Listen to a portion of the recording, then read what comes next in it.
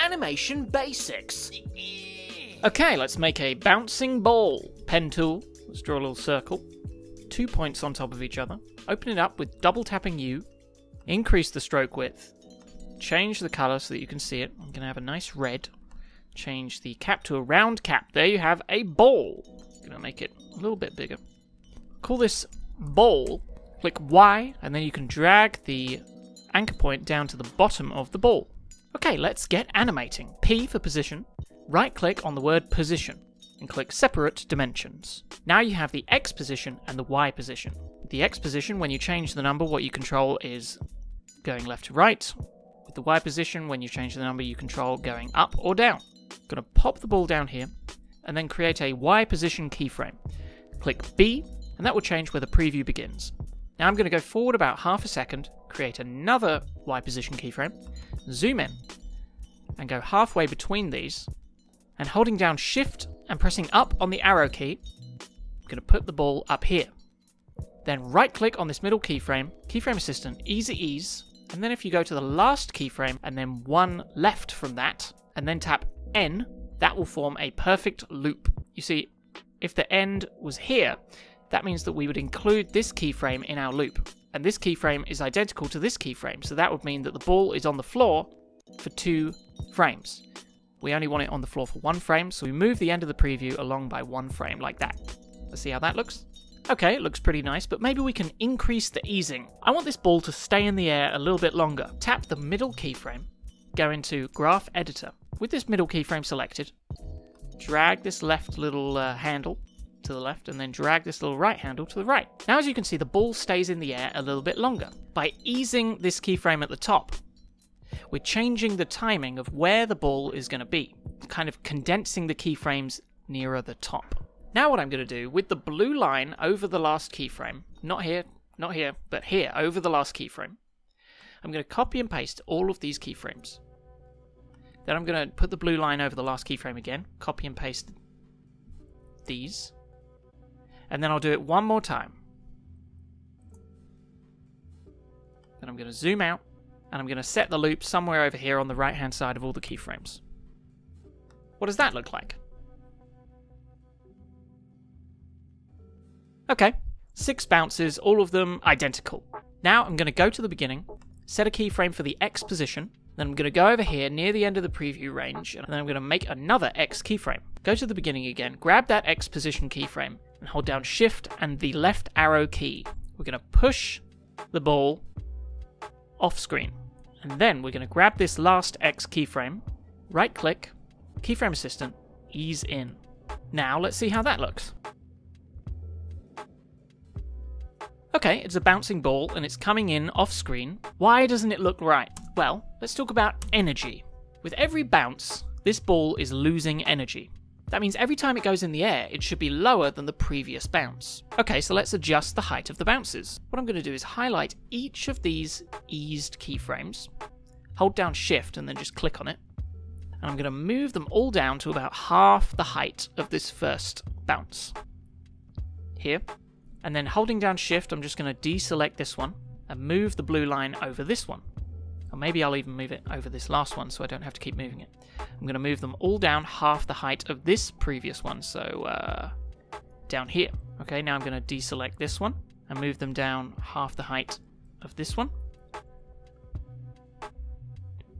Do the same with these last two, half the height.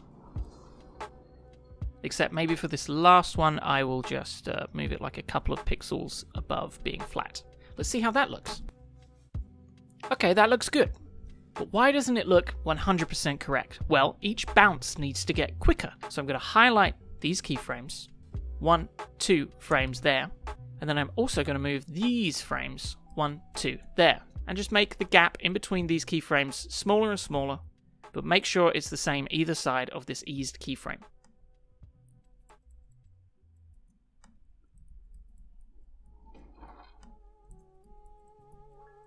Until eventually it will probably be 1 keyframe either side. Let's have a look. Okay, it's a little bit off screen, so just move this X keyframe over so that we can see a bit more of the animation. Maybe this X keyframe needs to be a bit closer. Change the preview time with N.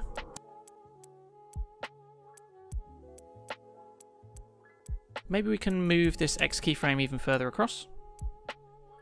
And then move this first keyframe to the left so that it comes in at a peak.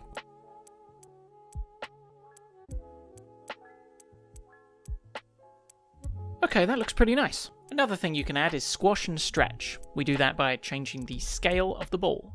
S for scale, unlink these by clicking that, create a new keyframe, press U to show all keyframes, and when we go forward to this keyframe where it's on the floor, create a new keyframe, go one to the left holding down Command and left, create another keyframe there, and then go to the left again, Command and left, create another keyframe there. Now go one to the right, and on this keyframe, we're going to stretch this ball up like that, and then also make it thinner. It's like a kind of smear frame. And then here on the next frame, I'm going to make it flat because it's just hit the ground. So flatter and wider. And then on this next keyframe, copy and paste this previous one so that it's tall and thin. One frame ahead, copy and paste the original keyframe so that the scale is 100 by 100. Now that is not going to look right because, as you can see, we have a nice arc. And the angle of the ball isn't following the arc. It's pointing straight up when it should be pointing to the left a little bit. Tap R for rotation, create a new keyframe. Tap U to show all keyframes, go over to this middle keyframe, create a new rotation keyframe.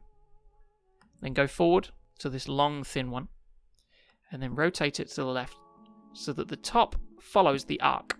And then go forward 2 keyframes, and then rotate it forward so that it follows this next arc. Maybe this scale doesn't actually need to be as extreme as the previous one. Let's see how that looks. Maybe instead of stretching suddenly over one frame, we can drag this first frame out so that it stretches over a couple of frames. Maybe that makes more sense. And then equally we can delay this frame so that it returns to its original scaling over 2 frames instead of just 1. The next time it lands on the floor, make the rotation 0. See how that looks.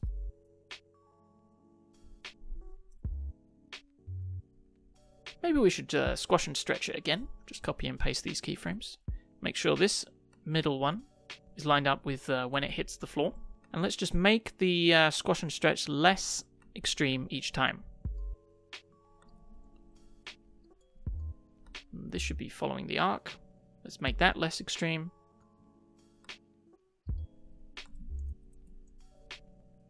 Copy and paste that. Rotate it so that it follows the path a little bit better. And then go forward, and next time it's on the floor, make the rotation 0. See how this looks.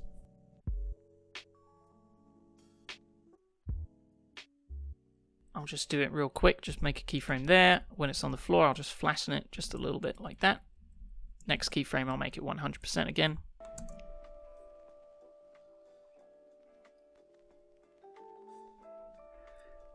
This one could be a little bit flatter. Okay, it's a ball, and naturally it's rolling, but we can't actually see it rolling. So how do you attach a design to this ball? Well, I'm going to draw a little design. Just a bunch of lines, really. Open it up, double tap U. Open up the stroke. Color it black. Thin out these lines. Try and place the anchor point somewhere in the center of the ball. You can use Y to change the anchor point, or you can just move the shape so that the anchor point is there if you think that the design is correct there. I'm just going to scale it down so that more of the design is on the ball. Highlight design, effect, channel, set matte, and then take matte from layer, ball. Now the design is only visible over this layer. You can move the design anywhere you want, and you'll only see it where that layer exists. Now, with the anchor point near enough the center of the ball, press R on design, and then make a rotation keyframe. Now you can parent the design to the ball, so that wherever the ball goes, the design also goes. But then when we go back to the beginning of these keyframes, create another rotation keyframe for the design, and put it back into the minuses. I don't really know the number, so I'm just going to guess. Go over here, right click, keyframe assistant, easy ease in. Let's see how it looks. Okay, the rotation looks alright. Maybe it could be a little bit more, so I'm just going to rotate it back a little bit more with this blue line hovering over this first rotation keyframe. Okay, that kind of works. There you have it, a bouncing ball. Hi everyone! If you like that tutorial, feel free to check out my Patreon for monthly animation tutorials. There are tutorials available for everything you can see on screen right now, and you can find a link in the description below. Thanks for watching, cheers!